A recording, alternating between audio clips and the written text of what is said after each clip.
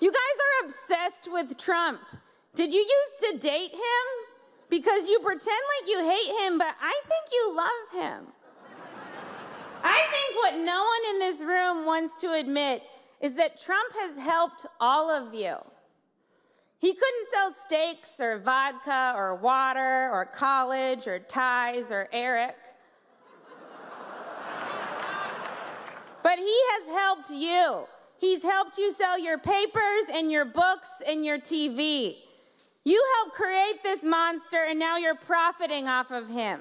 And if you're gonna profit off of Trump, you should at least give him some money because he doesn't have any. Trump